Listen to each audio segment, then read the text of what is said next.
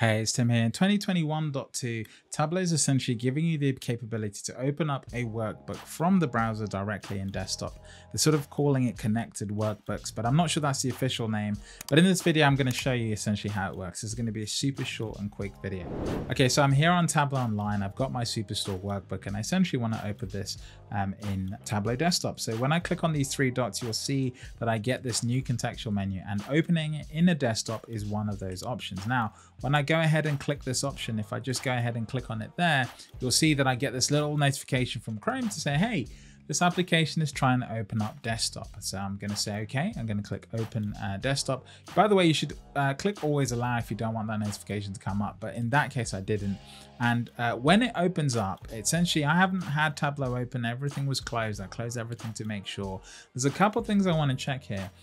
Number one, is it going to log me in automatically, or am I going to have to log in again? And number two, at what state is it going to open up in, okay? And so with this one, all we've done is we've opened up the workbook directly from the browser, and actually you can see that it is actually connected. You can just see here at the top that it's actually got the Tableau Online instance and the name at the top. So that just clearly shows you that everything is coming from Tableau Online.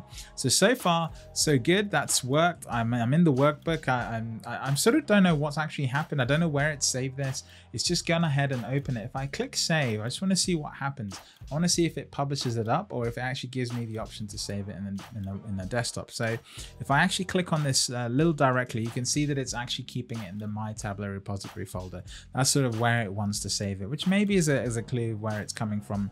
But long story short, that works really, really smoothly. Now, the next test I want to do is I'm working on something with Tableau Online in the browser, and I come up against something that I can't do, and I quickly want to switch to desktop to finish it off. So let's go ahead and try and do that. I'm going to go ahead and close Tableau again. I'm just going to select done there because there was no issue there. So everything's working fine. I'm actually going to go ahead and go into this workbook. And what we're going to do is we're just going to go into the overview page. Okay.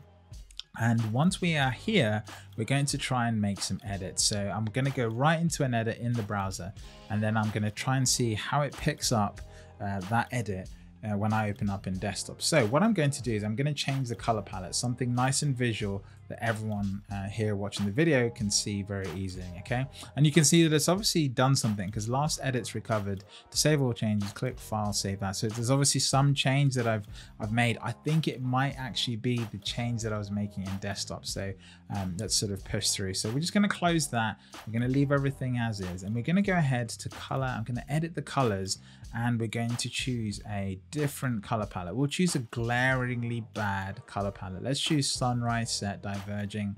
Let's wait for that to stick. And yeah, that's pretty much it. Everything is good to go. Okay, so now I'm here. I want to switch to desktop. I don't want to save. I don't want to do anything. Let's see how that works. Okay, so there's actually a new icon to be aware of. So you might actually think that you go to File here and you know, connect to something, and you see there's just the saving option. There's no sort of open in or, you know, open in desktop or something like that feature like you'd normally have. The actual place you need to go is this tiny icon over here. It's this nice new icon which is essentially going to open it up in desktop. So let's go ahead and click on that and see how that works. So let's go ahead and click on that.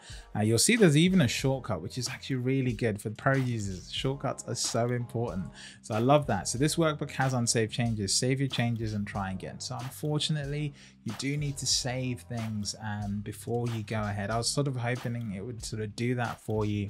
Now the workbook is saved. Let's go ahead and I'm going to click always allow now because this notification is annoying me.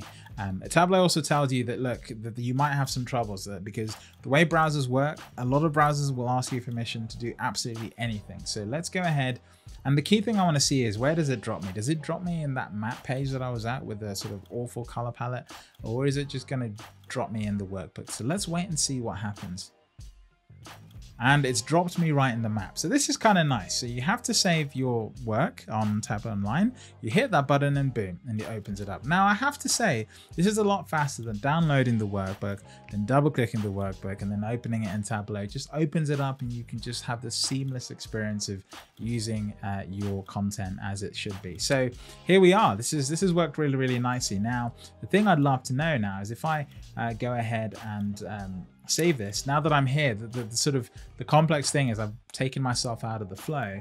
What I then have to do now to sort of get this working is to publish it back up. So I'd love the save option on desktop to sort of somehow sync up with the server for the changes to actually pick up essentially, right? So at this point in frame, I'm having to sort of publish this over the existing workbook, whereas if you're sort of going to connect these two experiences, what I'd like to see in the future is for the save function to have a save and overwrite function, so that when you save, it also publishes it up to server. So when you go over here to file, save, or save as, that it stops being just a file specific thing on your machine, and it starts to become a more connected feature, as they sort of call the feature. Okay, so that's pretty much it. You can see here that I've got my workbook saved, it's updated at 1 p.m. and we're pretty much ready to go. So that's the feature in a nutshell. Let me know what you think in the description below, and hopefully, yeah, we'll catch you in the next video about 2021.2.